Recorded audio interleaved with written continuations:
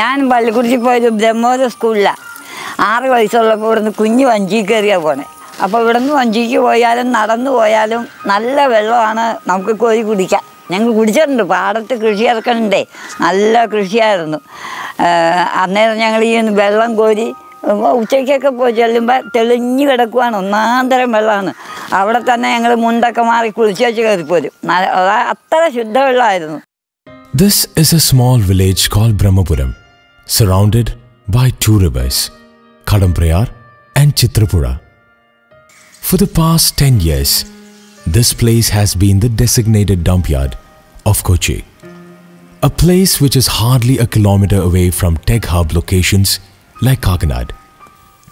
Brahmapuram is now becoming the biggest threat to the city because of the unplanned, inefficient and unscientific waste dumping and management.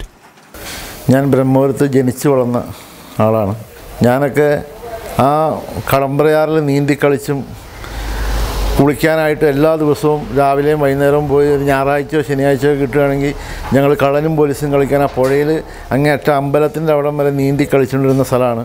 പറഞ്ഞാൽ നമുക്ക് ആ നാടിനെക്കുറിച്ച് പറയാനാണെങ്കിൽ അതിനൊരു കാണിക്കാൻ പറ്റിയൊരു സ്ഥലം വേറെ ഇന്ന് കേരളത്തിലില്ല. അതേപോലത്തെ മനോഹരമായ ഭൂപ്രദേശമുള്ള സ്ഥലമായിരുന്നു. The area is filled with hills of plastic waste. If these are burned, Kochi will have a hard time breathing in poisonous smoke.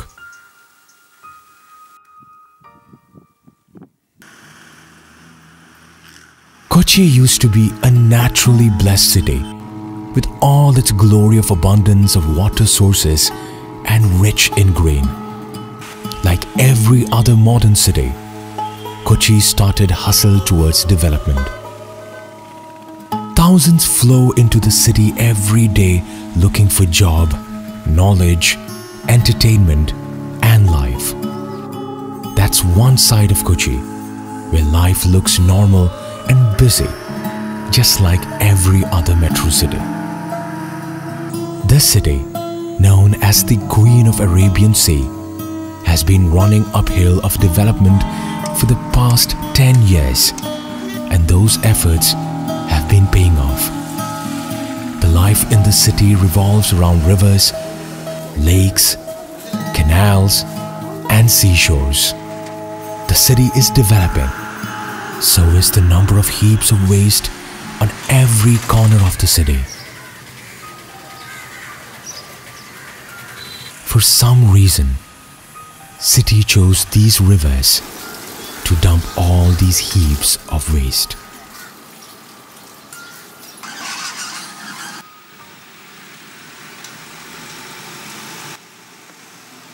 Today, Brahmapuram is a classic example of cruel and inhuman waste management.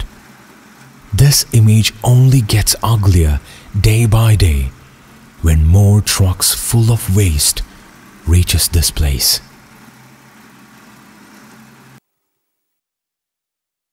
Until few years ago, Brahmapuram had been an agricultural village and had no problems harvesting in abundance.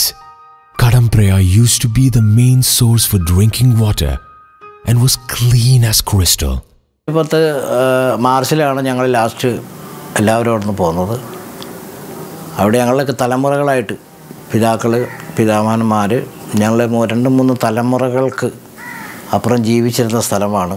Families who were natives of this place were forcefully evacuated in order to build this plant.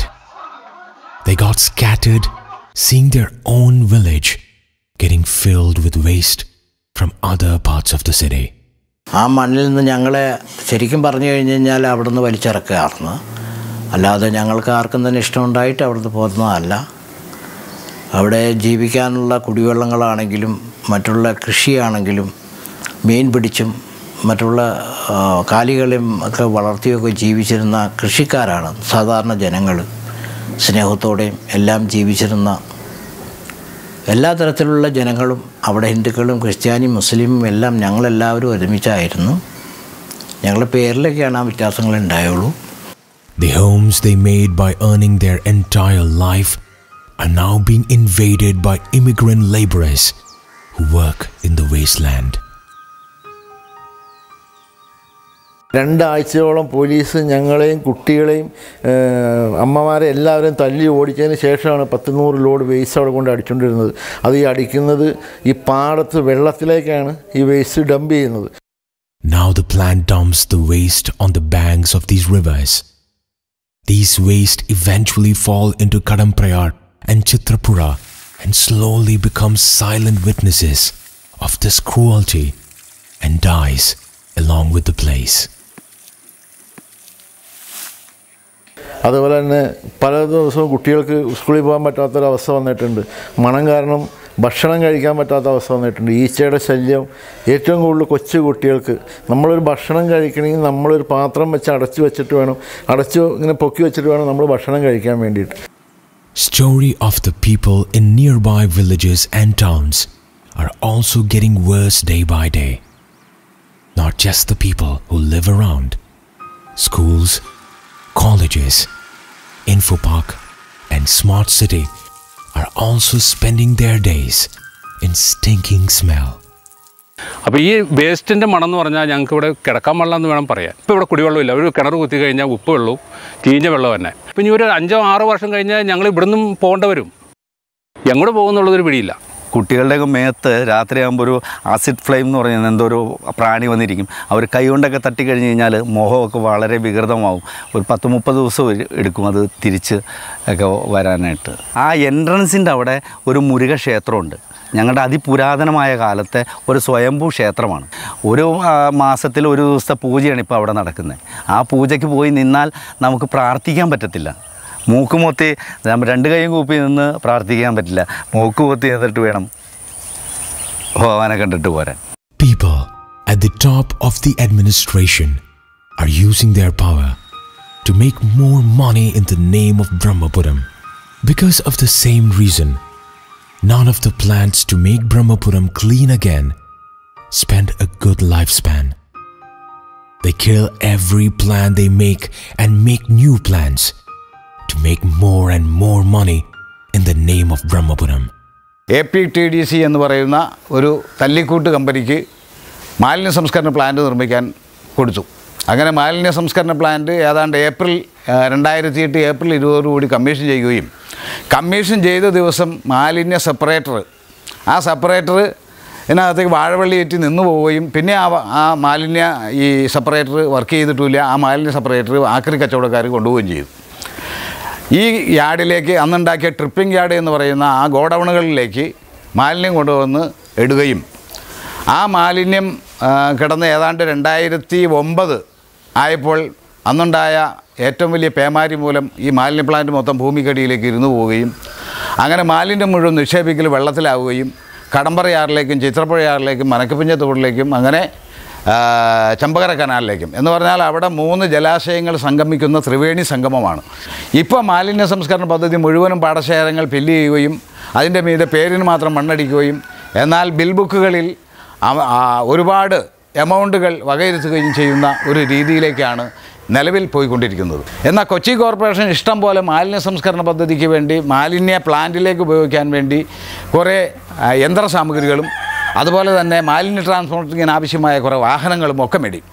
ഈ വാഹനങ്ങളൊന്നും ഈ യന്ത്ര സാമഗ്രികൾ എല്ലാം തന്നെ അതിൻ്റെ spare പാർട്സുകൾ മുഴുവൻ ഈ contract lobby അഴിച്ചു മാറ്റി അവരുടെ ലോറികളിലിടുകയും ഈ കോർപ്പറേഷൻ്റെ മാലിന്യ വണ്ടികൾ മുഴുവൻ ഓടാത്ത ഒരവസ്ഥയിൽ വരികയും ആണ് ഇന്ന് മുൻപോട്ട് പോയിക്കൊണ്ടിരിക്കുന്നത്.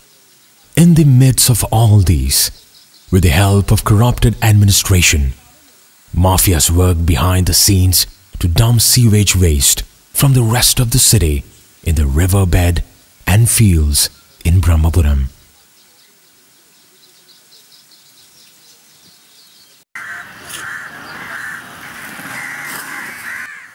The fact is, the administration could not bring any change in the traditional and unscientific norms of waste collection from different parts of the city.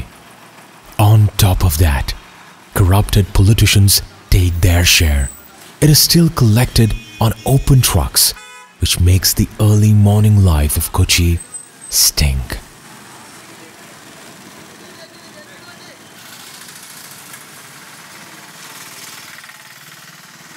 എൻ്റെ തൊഴിലെന്ന് പറയുന്നത് ടാക്സി ഓടിക്കില്ല. ഞാനൊരിക്കൽ ഇതുപോലെ ടാക്സിയുമായിട്ട് പാലാരിവട്ടത്തുനിന്ന് ഞാൻ ഇങ്ങനെ പോരുമ്പോൾ എൻ്റെ മുന്നേ പോകുന്ന ലോറി, അതിൽ നിന്ന് ഈ മാലിന്യം, അതായത് ദ്രാവക രൂപത്തിലുള്ള മാലിന്യം ഈ റോഡിലേക്ക് ഇങ്ങനെ ഒഴുകിക്കൊണ്ടിരിക്കുക. അപ്പോൾ ഇടയ്ക്കിടയ്ക്ക് ഓരോ കൂടുതലായിട്ട് വീഴുന്ന സ്ഥലത്ത് വരുമ്പോൾ ഇദ്ദേഹം എന്ത് ചെയ്യുന്നു വെച്ച് കഴിഞ്ഞാൽ ഈ ഡ്രൈവർ ഇറങ്ങിയിട്ട് ഇത് വാരി വീണ്ടും ലോറിയിലേക്ക് കയറ്റുക. പിന്നെയും ഞാൻ ഈ പുറകെ നോക്കി, ഇതിൻ്റെ പുറകെ വരുമ്പോൾ ഭയങ്കര സ്മെല്ലായതുകൊണ്ട് ഞാൻ ഇതിനെ ഓവർടേക്ക് ചെയ്ത് കാക്കനാട് വന്നപ്പോൾ എൻ്റെ സ്റ്റാൻഡ് കാക്കനാടാണ്. അപ്പോൾ ഈ കാക്കനാട് വന്നു കഴിഞ്ഞപ്പോൾ ഞാനിങ്ങനെ എൻ്റെ മറ്റുള്ള കൂട്ടുകാരോട് ഞാൻ പറഞ്ഞു, ഇങ്ങനെ ഒരു ലോറിയിൽ വരുന്ന മാലിന്യം അതിങ്ങനെ ഓരോ റോട്ടിലും വീണുകൊണ്ടിരിക്കുകയാണ്.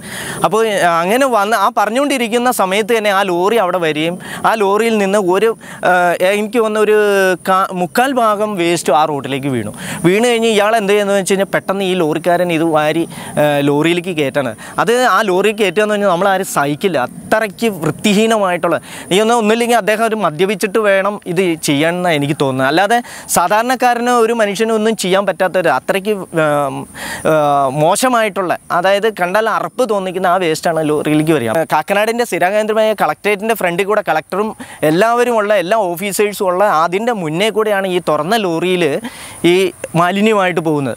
അപ്പോൾ ഇതെല്ലാ നിയമങ്ങളും കാറ്റിപ്പറത്തിക്കൊണ്ട് ഇവർ ചെയ്യുന്ന ഈ തോന്നിവാസത്തെ ഒന്നും ആരും എതിർക്കാനില്ല എന്നുള്ളതാണ്.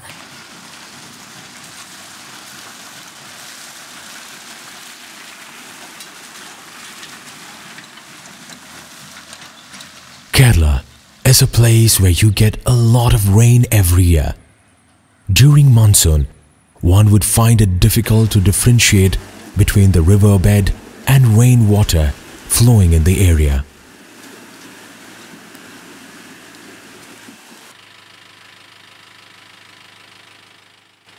And this makes the matter worse. The non-functioning waste management plant dumped the waste into these rivers, which eventually gets spread across rainwater streams on nearby lands and other small branches of the river, and even major rivers and canals which flow right through the city. The high tide in these rivers caused the same damage. These rivers are part of Coastal Regulation Zone, CRZ. In short, the waste that reaches Brahmapuram gets spread across the city and sent back to its sources through rivers. This in turn has caused a lot of diseases in the past and still counting.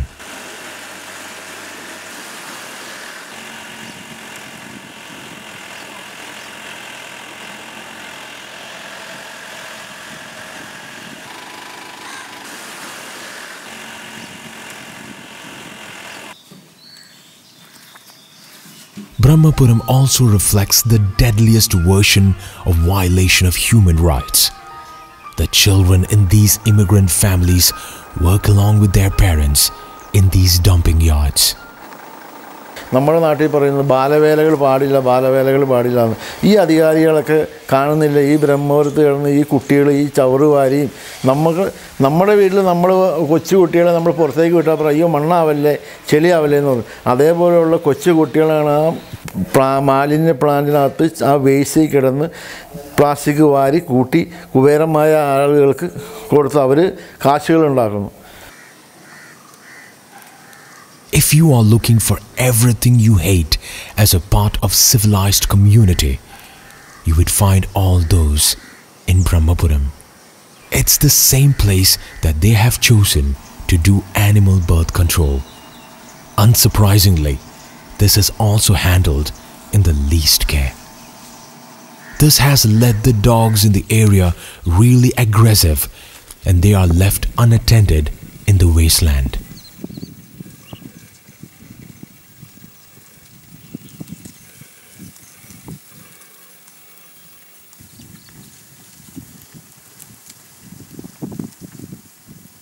The solution that government offers for every problem is a new plant.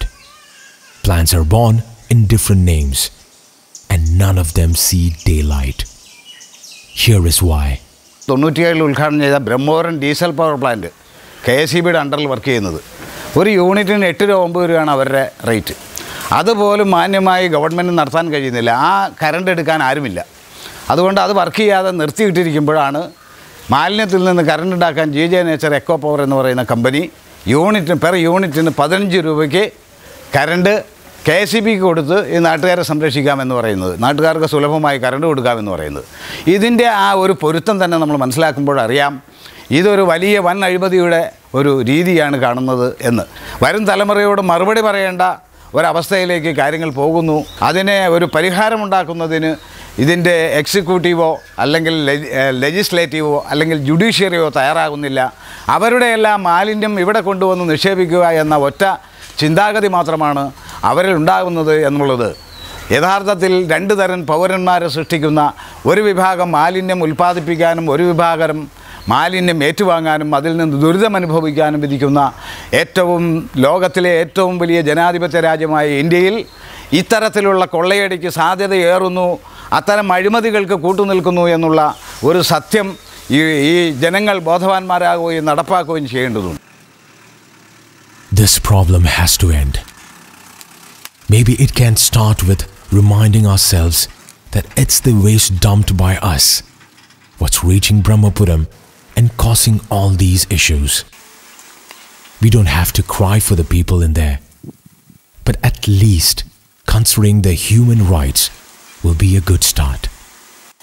If we start managing our own domestic waste, there won't be a Brahmapuram. And this has to start in our homes. We don't want Brahmapuram being a scar on the shining face of Kochi. നശിപ്പിച്ചിട്ടാണ് ഗവൺമെൻറ്റും ആളുകളും കൂടി government തന്നെയാണല്ലോ ആളുകൾ നശിപ്പിച്ചിട്ടാണ്. അല്ലെങ്കിൽ ഈ സ്ഥലങ്ങളൊക്കെ ക്ലിയറായി കിടന്നേനെ. ഒരു ദിവസം ചെന്നൊന്ന് തൊട്ട് കാണിച്ചൊന്നും നന്നാവില്ല. നന്നാക്കണമെന്ന് വിചാരിച്ചു പോയാൽ നന്നാവും. These rivers were formed over centuries, and we could do serious damage in less than 10 years. That just doesn't sound right. നമ്മൾ നന്നാക്കിയാൽ നന്നാകാത്ത ഈ ലോകത്തൊന്നുമില്ല. ഉണ്ടോ? മണ്ണാണെങ്കിലും നന്നാവും, വെള്ളമാണെങ്കിലും നന്നാവും, കുടുംബമാണെങ്കിലും എല്ലാം നന്നാവും, മക്കളൊക്കെ നന്നാവും. പക്ഷെ നന്നാക്കാൻ ആർക്കും താല്പര്യമില്ല. Maybe we should remind ourselves that development is not just about building new bridges, roads, and metro railroads. It's also about preserving what we have already. What nature have Kochi in abundance is something irreplaceable.